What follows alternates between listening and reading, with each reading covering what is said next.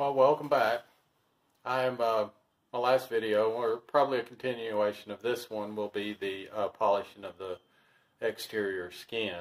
And I'm going to try something that somebody was telling me about. I'm going to take 220 sandpaper, put it on my rotable sander, sand down the a spot or two on the back of the trailer where there's a lot of oxidation, and then I'm going to take the angle grinder to it and see what I can't take off. So we're going to try that. I was inside because it's pretty windy, so I'm going to cut it off, go out, set up, and then I'll just put music over this, because one thing I hate is wind noise and people that run their tools in my ears while I've got headphones on.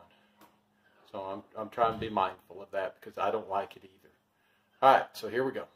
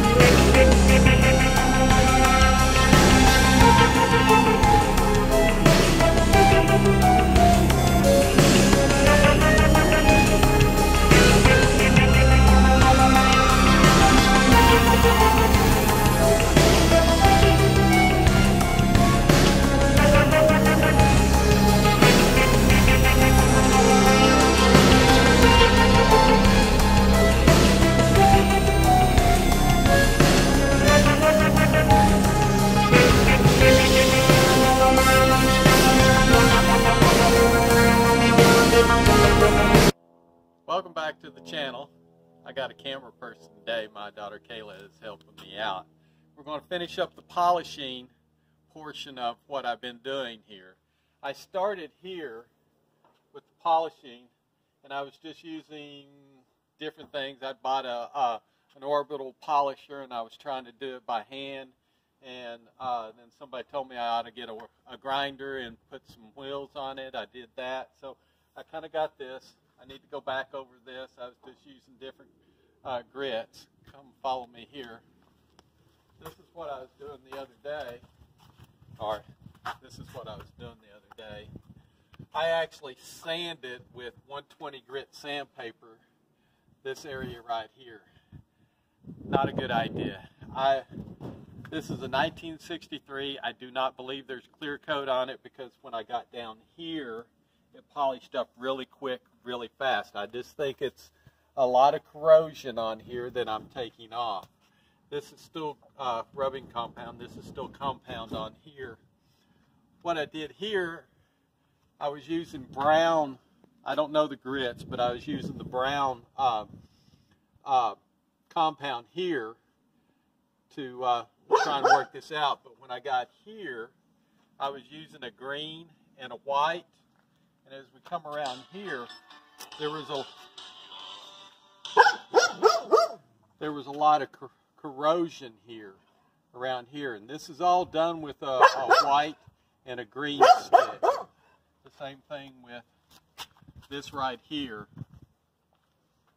Was all done with a green and a white stick. Thank you, Parker. All right, pause it.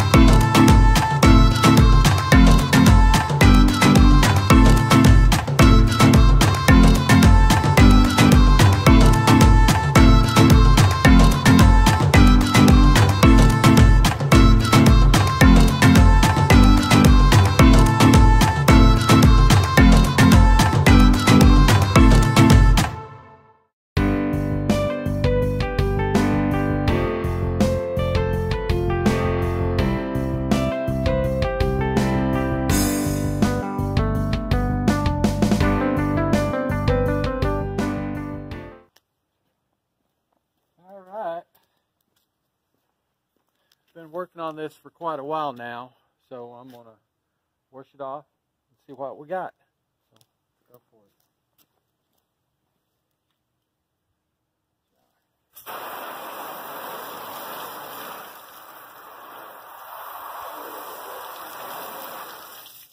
Alrighty, a little bit of, I'm using automotive soap.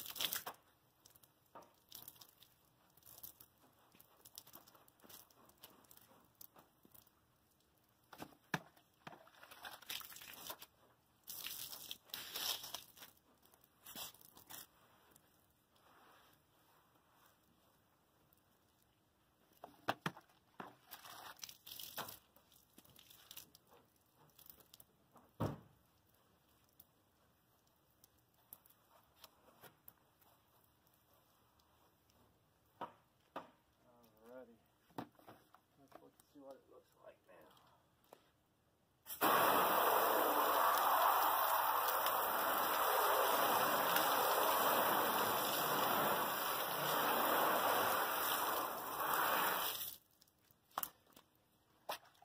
Sure beats water good.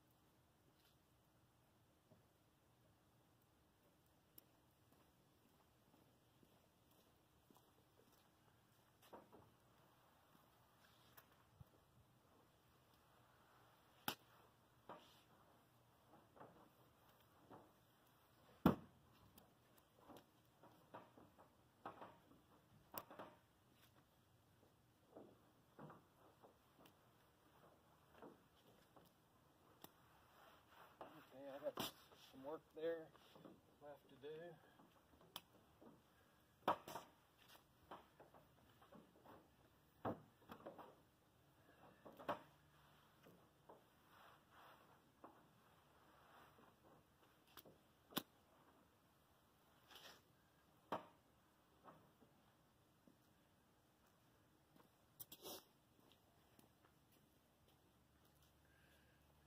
Well, it's looking better. It's looking better. So, see if I can do this without shaking it too much.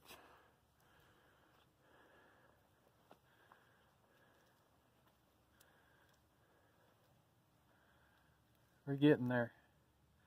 Alright, I'm done for the day. See you later.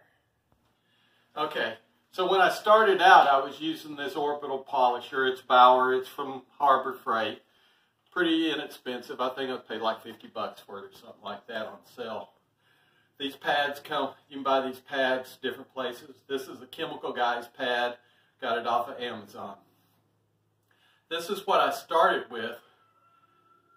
This did not cut the corrosion very quickly. So I got frustrated and everything, so I moved on to making noise. This beast. Now these are coarse polishing pads that I got off of Amazon. And this is a Bauer 15 amp grinder that moves like this. Now this is not the safest thing in the world to use. If you're kind of clumsy or whatever, or if you feel comfortable with this, you can hang on to this thing and work it across, add your polish as you go across. And this was not really expensive too, because I got it on sale for like $80. You can get your fingers caught in this thing and it will hurt. So it's not really the safest thing in the world, but it's one of the easiest. Now talking about polish, I started with this. These are like $5 at Harbor Freight. This is the brown. This is a very coarse rubbing compound. And they just come in sticks. I've been using that. What I used on the rear was a combination of green and white. These are not as abrasive, and they will take off the corrosion pretty good, but they'll leave a nice shine underneath. When you get the corrosion off, it leaves them shiny. There's not a lot of scratches and stuff. So I'm using this when there's not a lot of scratches on the trailer. Like up here on the front corner, I've got a lot of rock dings and stuff. So outside? On the outside. So I will be using a lot more of the brown to do that, to level out those scratches, and I'll come back and make it really shiny with this. I also use safety glasses. These are not safety glasses, but I always wear my safety glasses. I wear a respirator. You look at this face shield. I've cleaned this quite a bit, and yet I still get a lot of rubbing compound on the face of it. So this is imperative for safety-wise to keep this stuff out of your eyes and off your face. And I still end up like a coal miner when I finish doing polishing for a day. So this ends what I got to say about polishing. So if you got any questions, leave comments down in the comment section. It really helped the channel a lot if you would subscribe, like, and please share. We'll see you later. One Bad Mac YouTube channel.